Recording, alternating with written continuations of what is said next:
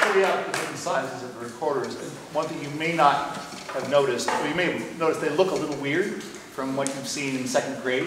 And that's because, not just because they're different sizes, but these are what we call Renaissance recorders. And they actually have a different shape to the inside of it. It's called the bore. And it's an open bore. It's bigger towards the bottom instead of smaller like the Baroque recorder does, which is what all the second graders play. And so it has a bigger sound, a little bit of a brighter sound. And when you're using all the Renaissance recorders together, it gives you a very haunting type of sound.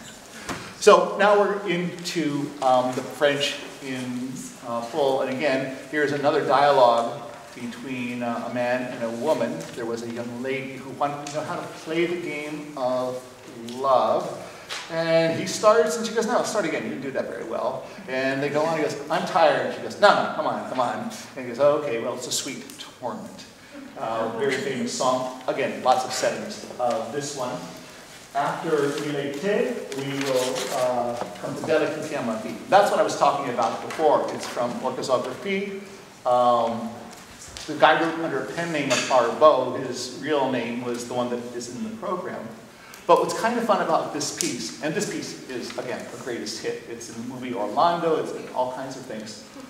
But it actually has the only written out drum part I've ever seen. So what Mike is going to be playing here is actually written. And I've got the facsimile for it. It's there, like 5 pages of this thing, and just bum, bum, bum, bum, bum, bum, bum. They didn't have repeat signs, I guess.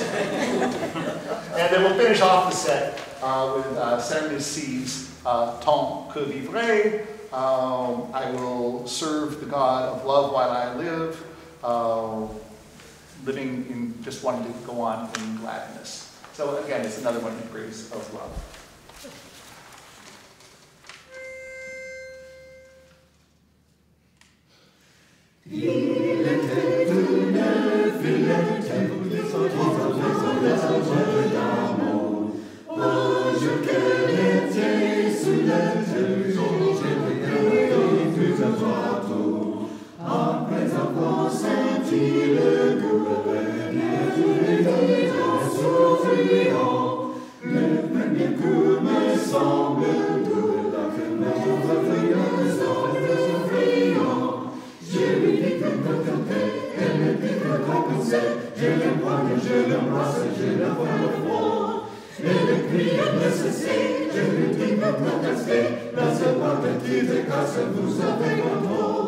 Mais quand ce ventre sorte de toi,